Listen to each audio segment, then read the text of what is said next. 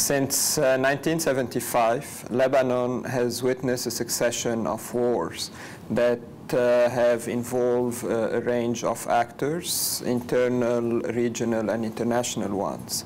And during this succession of conflicts, thousands of people disappeared as a result of abductions due to their political or religious affiliation, or as a result of other crimes such as mass killings or enforced displacements. And during these crimes, many people went missing.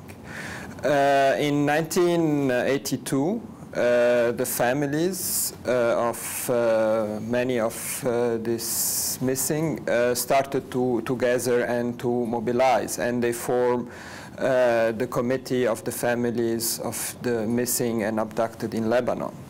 And they continued their mobilization and their campaign asking for the truth about what happened to their beloved ones. It was very difficult for them during the war to get recognition from the different forces and the different sides during the conflict, and they had to face all sorts of harassment, intimidation, and violations themselves. But then the situation, once the war was over in 1990, wasn't much better. An amnesty law was adopted in 1991.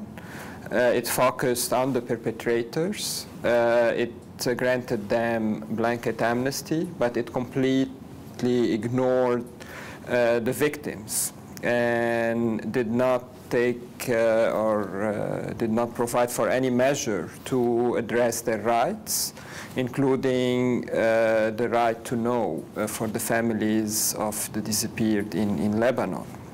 The families continued their struggle.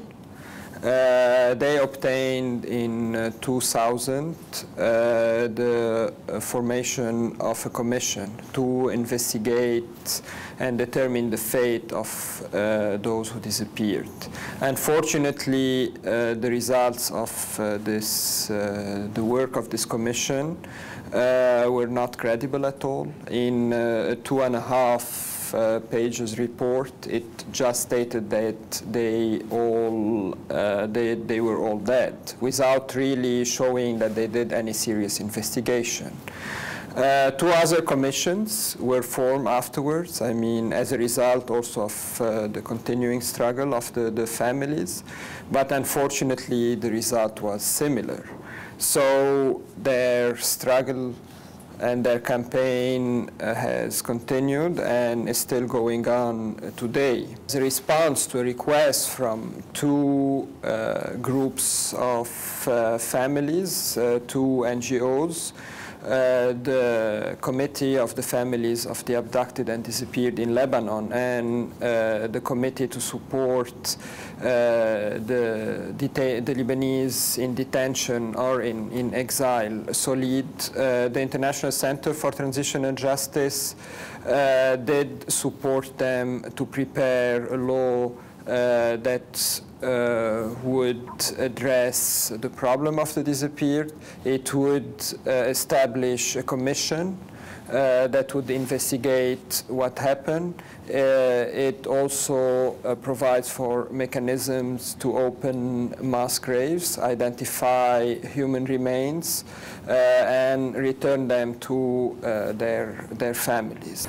Of course, addressing the problem of the disappeared in Lebanon will not solve all the problems that were left by the succession of wars that the country has witnessed since 1975, but it will contribute actually to unveil the truth about a very serious crime that took place during the conflict.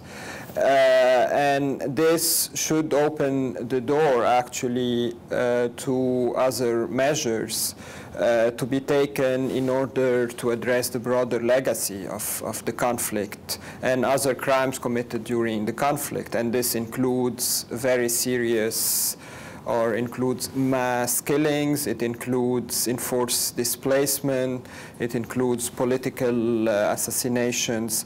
So we hope that this will constitute an opening. It will be the first step towards addressing the broader legacy of the Lebanese conflict.